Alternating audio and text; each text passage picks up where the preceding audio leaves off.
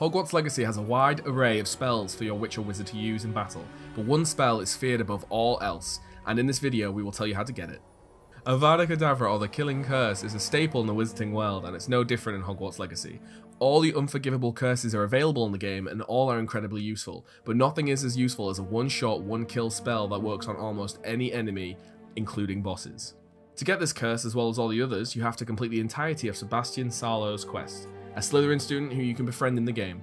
You can collect the spell at level 27 as it's at the end of a lengthy quest, and it is pretty overpowered.